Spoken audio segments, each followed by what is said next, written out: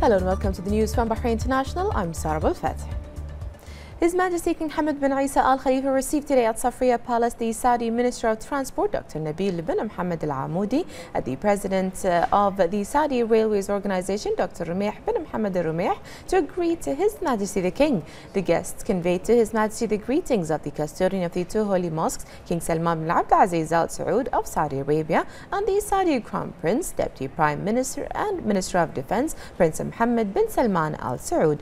His Majesty the King welcomed the Saudi Minister and asked him to convey his greetings to the custodian of the two holy mosques and the Crown Prince and his wishes of development for Saudi Arabia. His Majesty expressed pride in the deep-rooted brotherly relations between Bahrain and Saudi Arabia and the advanced level of bilateral ties, especially in joint transport projects. His Majesty the King hailed the honourable stances of the custodian of the two holy mosques and his efforts in solidifying Bahraini-Saudi relations and in serving the causes of the Arab and Islamic nations. He commended Saudi Arabia's development during the era of the custodian of the two holy mosques. His Majesty affirmed the importance of exchanging visits for their role in strengthening joint coordination in the field of transportation, noting the continuous initiatives and efforts to provide the best services to travellers through King Fahd Causeway and to ensure a smooth flow of traffic, import and export. His Majesty added that the brotherly ties between the two countries have extended through a joint history that is based on communication and cohesion. For his part, the Minister of Transportation expressed thanks and appreciation to His Majesty the King for his keenness on developing bilateral relations in all fields, wishing Bahrain further prosperity under the leadership of His Majesty the King.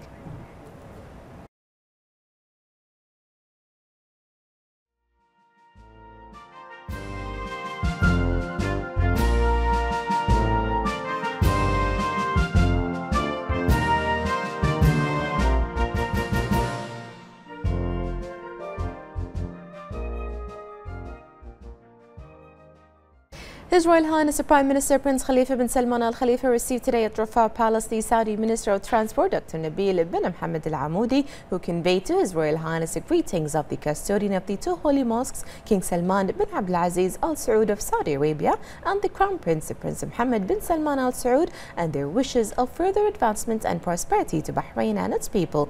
His Royal Highness the Prime Minister asked the Saudi Minister to convey his greetings and wishes of abundant health and happiness to the custodian of the two holy mosques and the Crown Prince and his wishes of development for Saudi Arabia. His Royal Highness affirmed that the causeway connecting Bahrain and Saudi Arabia facilitates transportation between the two countries, noting that they share a common history, relations, ties and continuous work for the benefit of the two nations' people. He added that Saudi Arabia's achievements in the transportation field under the leadership of the custodian of the two holy mosques are a remarkable success, especially in Mecca and Medina. His Royal Highness the Prime Minister hailed the visit, which reflects the deep-rooted historic relations between the two countries in various fields, asserting the importance of increasing meetings between officials in the two countries for their importance in strengthening cooperation and joint coordination. He commended the efforts of Saudi Arabia, led by the custodian of the two holy mosques, in achieving Arab and Gulf integration and maintaining regional security and stability.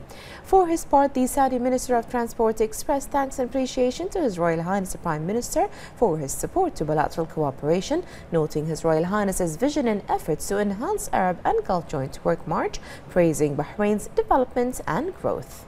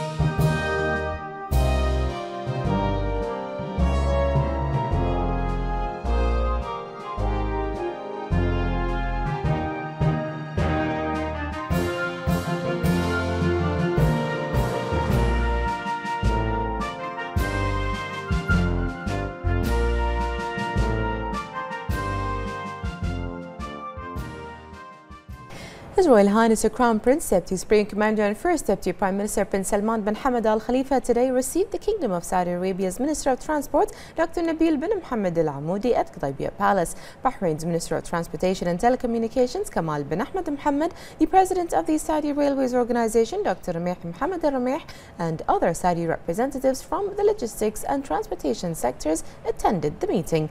His Royal Highness highlighted the long-standing ties between the Kingdoms of Bahrain and Saudi Arabia, which are underpinned by a joint commitment to advance collaboration at all levels. The Crown Prince noted that the King Hamad Causeway is emblematic of the historic partnership between Bahrain and Saudi Arabia, and added that the Gulf Railway project represents a new step forward in advancing shared economic and strategic interests. He went on to emphasize the important role the logistics and transportation sectors play in advancing sustainable development and connectivity in both countries.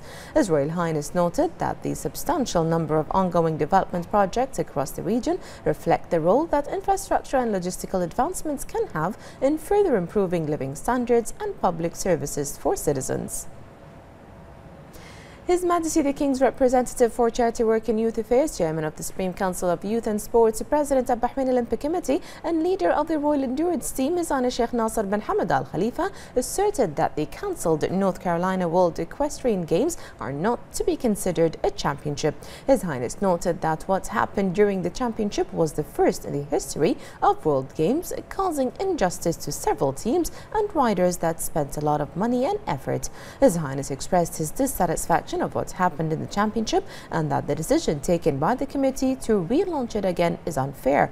Organizational errors continued during the World Equestrian Games that was hosted by the state of North Carolina until it was cancelled because of fears that riders and their horses can be exposed to any dangers caused by the members of the jury's split decisions. Meanwhile, all participating teams issued a protest to the International Equestrian Federation as the World Games disappointed all the riders and the teams who joined the championship from all over the world for competition and achieving records. All riders were asked to return to the village during the third round of the competition, expressing their deep dissatisfaction with the decision of the organizing committee. The Minister of Works and Social Development, Jamil bin Mohammed Al Hameidan, met with the President of the Kailash Satyarthi Children's Foundation and Nobel Peace Prize laureate Kailash Satyarthi. The Minister expressed appreciation for choosing the Kingdom of Bahrain as one of the destinations to review its efforts in the field of sustainable development. Hameidan reviewed the government's efforts in the field of social care, hailing the efforts of His Royal Highness the Prime Minister, and also reviewed Bahrain's achievements in children's rights. He noted that Bahrain is one of the leading countries in issuing decrees on children's rights as a result of the support it receives from the government. Satyarthi visited the ministry's child care center and inspected the child protection center and was briefed on the importance of the center, which provides children with the necessary protection from all forms of abuse and negligence. He also visited Vatilko's child care home and was briefed on the services the center provides. He expressed appreciation of the Bahraini government's efforts in promoting children's affairs. He also praised the distinguished developmental services offered by these projects in sustainable intellectual and scientific environments. I am very impressed by the way the government and society here is taking care of their children. I have been to this one-stop center where the complaints of abused children are recorded and reported and then analyzed properly. How the social workers, psychologists, doctors, police work hand in hand. So it's very professional, as well as the people were very passionate, very involved. So that is impressive. In a short time, Bahrain has been able to achieve a lot in terms of education, and more importantly, the issue of girls' education. It's amazing to see that in a short span of time, the kingdom has been able to make education free and compulsory, not only for boys but also for girls. And that is now visible. The result is visible. Everywhere one can see the women are working and they feel safe while working.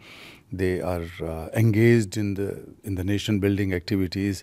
So that is possible because of education.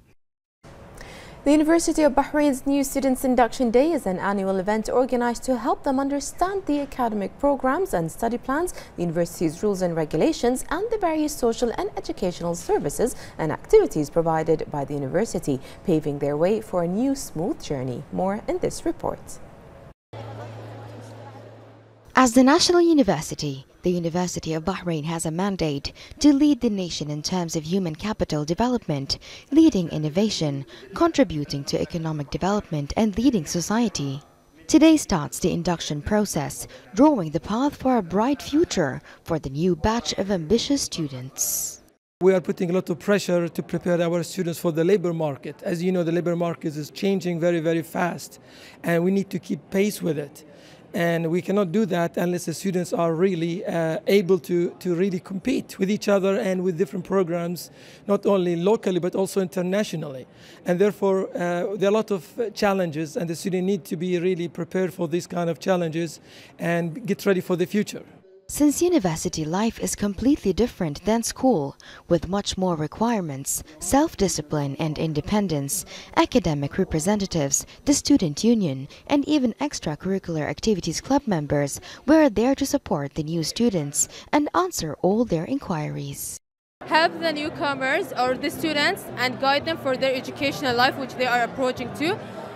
Basically, I know it is not easy and it will not be easy at first, but the first steps are always important. You can ask, and we are always here to help the student council, and we will guide you with the procedures, rules and regulation of the university. Member in chess club community, and I participated 3 years ago in this club, and it enhanced our abilities and critical thinking. We are here to help people to understand their college life, because college life is different from school life, and we are helping people to participate in the students' activities. And my goal is to share my experience to other students. On this special day, the students are full of enthusiasm and dreams. My first goal is to people know more about English, because knowing more than one language makes the world even open to each other. And after finishing the 4 years of studying here, I really hope I'll be an English teacher. High quality and skilled workforce in the next generation of leaders is a must to support Bahrain in its development march, and all of this starts by education. Reporting for Bahrain International, I'm Abdul Ghaffar.